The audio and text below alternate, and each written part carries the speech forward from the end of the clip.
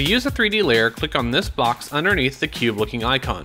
This will add new properties to your layer, specifically new transform options and material options and geometry options.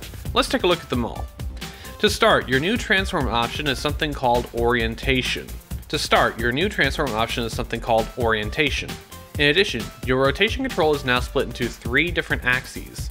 You can think of orientation as rotation controls, but under one roof. So if you click and drag any of these values, you'll rotate this object around that specific axis. You also may have noticed that every original transform option now has a third number. This is the Z-axis. Originally, we've just been working with the X and Y axis for your transform controls, which is like the horizontal and vertical, but the Z-axis is like the depth of your 3D space. The larger the number, the further away the object is, while the smaller the number, and in After Effects case, negative, the closer it gets to the camera of the composition. Now, geometry options are things like extrusions, which give a literal layer of depth to layers like text layers. But in order to use them, you'll have to switch from Classic 3D to Cinema 4D renderers. With that enabled, you now can use the geometry options to change what it looks like in this area. For instance, now you can actually use the bevel depth, whole bevel depth, and extrusion depth to actually see them. In the normal 3D render, you cannot see things like extrusion depth. Let's give this a value of 300 so you can clearly see the back end of the bevel. What we'll do to fix that is go to Front, Color, RGB. Now underneath this animator, we can select what we want the front color of this to be.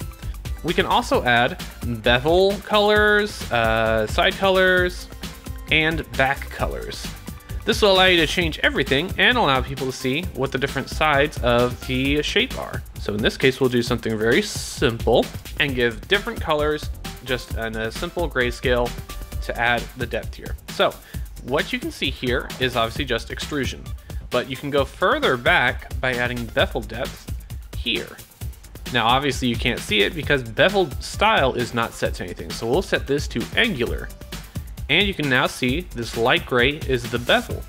If you want to prevent the holes in a letter from being beveled as well, make sure to set the whole bevel depth to 0%. Otherwise, you can have it at 100.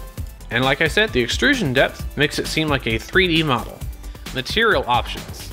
This works in conjunctions with lights and other 3D layers, and I highly recommend you check them out. I haven't personally used these options throughout my career, but keep in mind that just because one person doesn't use them does not disqualify you from needing to use it. That's everything. Thanks, and see you in the next video.